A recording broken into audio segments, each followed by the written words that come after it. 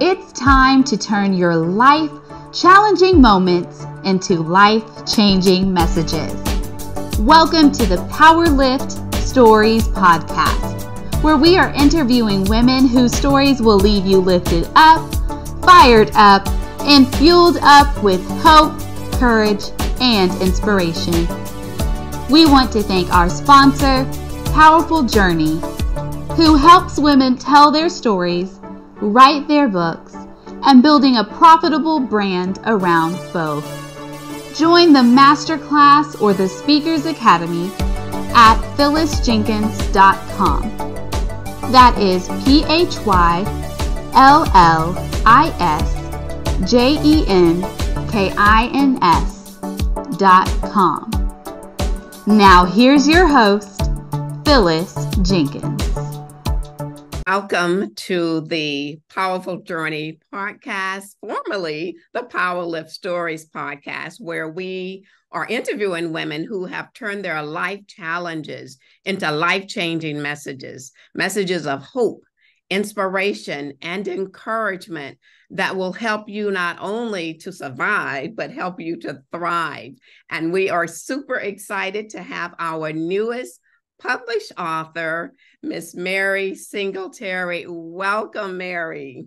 Thank you so much. It is an honor to be here.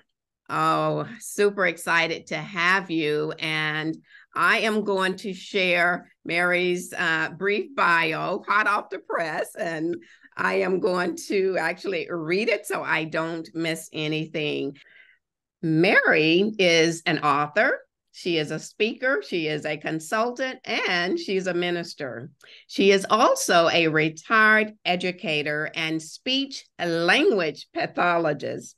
She was born and raised in Memphis, Tennessee, and she resides now in Ohio with her husband and her adult son. Mary enjoys sharing the word of God with others and encouraging believers in the faith. She shares inspirational videos that give comfort and practical wisdom from God's word on her YouTube channel, which is Wisdom and Prayer. And that will be in our show notes later so that you can go and subscribe to her YouTube channel. Mary, welcome. Thank you so much. It is so good to be here. Well, again, we're happy to have you, and let's just dive right into our interview. My first question for you is, what's the title of your book, and what's the why behind you writing your book? And yes, please show it. The title of the book is 15 Minutes of Wisdom, Wisdom from the Book of Proverbs. It is a 31-day devotional from Proverbs. A little bit about how I came to write this book. I have written in my professional area. I've written in speech language pathology, but I had not written an inspirational book, a Christian type book, and I wanted to. I actually tried to write a book some years ago, and I had a plan for how to do it. I was going to take a lot of those messages that I had used at different events, and I was going to put them together and make a book. You know, each message was going to be a chapter. So I thought that was a good plan, but I don't think the Lord thought that was a good plan. So that did not work out. I wish I could tell you that I wrote this book because the Lord told me to write this book, but I can't tell you that because it wouldn't be true. I don't think he came down and said, I want you to write a book. But what I think happened is, I think he finally released me to write a book. The hindrances that had been there before, he took them away. So I think he released me and he gave me the grace to write the book. I actually started on this book a couple of years ago, and I had written most of it after a few months, but it just, something was missing, if that makes sense. Something was missing. I wasn't satisfied. So I actually put the book down for several months, 7 or 8 months, could not even pick it up to work on it. When I would travel, I would actually put it in my suitcase to take with me and say, maybe I'll read it on the plane, but I never did. But as I was finishing up some other assignments in May, I knew that it was time to pick the book up again.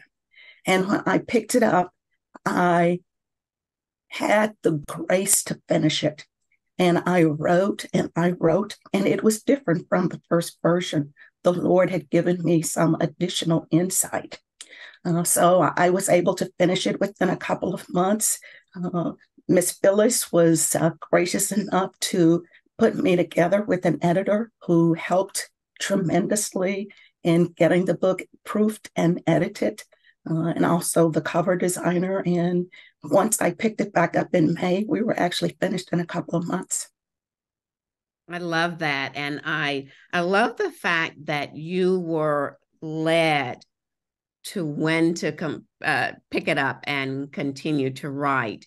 Mm-hmm. And it is, I read the draft and I can't wait to get my copy of the book itself, but I love the nuggets of wisdom that you have placed within this book. Would you give a brief overview to our audience of your book, please? I would love to. Again, the title of the book is 15 Minutes of Wisdom, Wisdom from the Book of Proverbs. It's a devotional, and I called it 15 Minutes of Wisdom is because it's divided into 31 chapters. As you probably know, Proverbs has 31 chapters, and we do one chapter of Proverbs each day. And what I have the reader do each day should take about 15 minutes, like a devotional. That's why it's called 15 Minutes of Wisdom. The book itself is, again, divided into 31 chapters, and each chapter is designed the same. First, that whole book, chapter of Proverbs, is presented verse by verse. After that, I give my reflections. I pull out a few nuggets from that chapter and I present them. Then I have a prayer that I've written out for the individual to read that prayer. And then I leave space at the end of each chapter for that person to write their takeaways, their reflections, what they got from that chapter. And for most chapters, you should be able to do that in about 15 minutes. It's a nice devotional. It's not an exhaustive Bible study. You wouldn't expect that in 15 minutes. But if you like to do a daily devotional, this would fit in nicely for that. And I love the size of the book. It is absolutely beautiful. Hold it up and let's see the back cover as well, please, ma'am. There we are. And I love the color of the book. It's purple, your favorite color? You know what? The way that worked out, we came down to blue and purple. Mm-hmm. And I had my husband and my son and some other family members to vote. It was evenly split, blue and purple. So what do you do when you have an even split like that? We ended up with purple. And a part of that was because the cover designer thought the purple would actually show better. And when I got it, I had to agree with her. It was a beautiful cover. It is indeed beautiful. And so what I'd like to do now is to set up our last question, Mary. You just stood on stage, and as far as you could see, there are nothing but women. And as you have done your book talk, you've seen women leaning in. You've seen women raising their hands, praising God. You've seen women wiping tears because what they heard touched their hearts and moved them in such a way. But now, Mary, your talk has ended. The women have stood to their feet. They gave you a standing ovation. And now they have turned to go to their vehicles, and you are left ready to go to your vehicle. What are 3 takeaways that you hope every woman walked away with? That's an excellent question. And I thought about this when I saw that this would be one of the questions that you would have for this evening. I think the first thing that I would want women or anyone to take away from this study of the book of Proverbs, which, as you know, is the book of wisdom. First thing I would want them to know is that getting wisdom is the wisest thing you can do. That's directly from Proverbs 4:7, the New Living Version. Getting wisdom is the wisest thing you can do. That's good. We are told in chapter 8 that wisdom is worth more than rubies. It's worth more than jewels. It's worth more than gold. And nothing we desire can compare to getting wisdom. There are a lot of things I desire. I'm sure there are a lot of things you desire. But Proverbs says nothing we desire can compare to wisdom. Now, I know these women have already departed for their vehicles, but I would ask you here a question. And I pose this in my book. If you could ask God for any one thing, and you knew without a doubt that he would answer that prayer just as you prayed, just as you requested, what would you ask him for? Did any of you say I'd ask for wisdom? Wisdom. Okay. I need it. And I have to tell you, when I ask myself this question, I don't always come up with wisdom as the answer because there's so many other things I desire. But Proverbs tells us that nothing we desire can compare to wisdom. So that's the first thing. The second thing I would say is that wisdom is for anyone who will seek it. Wisdom is not just for the well-educated. It's not just for people from certain educational backgrounds. It's for anyone who will seek it. It's there. He wants us to have it, but he's not going to force it on us. He wants us to seek for it. So wisdom is available for anyone who will seek after it. So that's the second thing. And the third thing actually comes from Proverbs 31, which, as you know, is the chapter that speaks about the Proverbs 31 woman. Mm-hmm. I will tell you that over the years, I have read that Proverbs many, many times. And I have always prayed, Lord, help me to be a Proverbs 31 woman. I want to be a Proverbs 31 woman. But I was writing this book. I got a new insight into that. And the insight was, I don't have to be this woman. I don't need to be her. I just need to be the best me that I can be. That's with good. My gifts and with my talents, I'm different from her because she has her own set of gifts and talents. But given the gifts and the talents that the Lord has given me, I need to be the best me that I can be. And so that was a revelation for me because I always wanted to be that woman. I always wanted to be a Proverbs 31, but now I just want to be the best me that I can be. So those are the three things that I would want people to take away.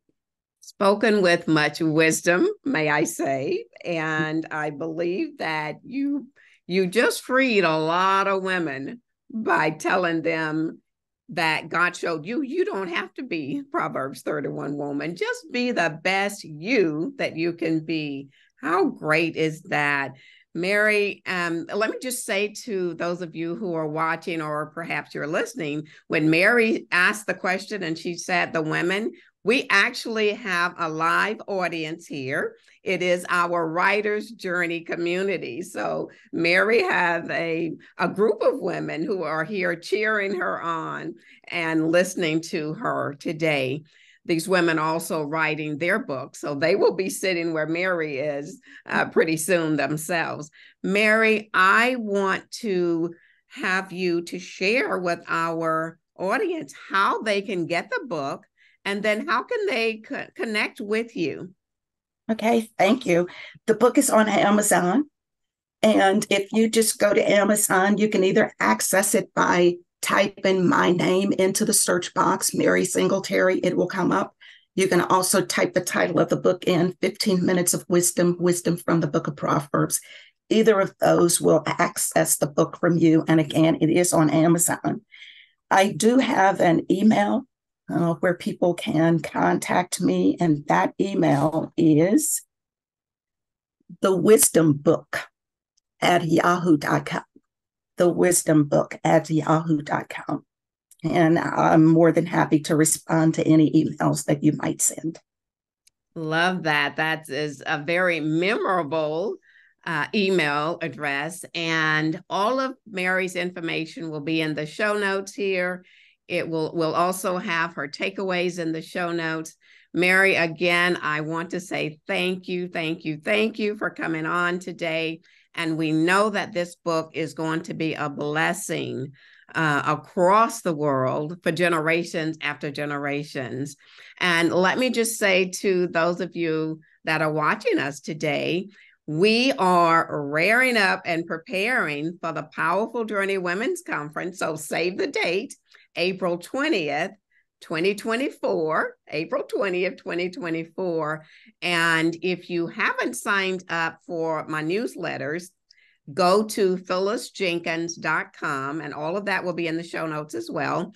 phyllisjenkins.com. Sign up for the newsletter so that you won't miss a thing. You'll get updates, weekly updates.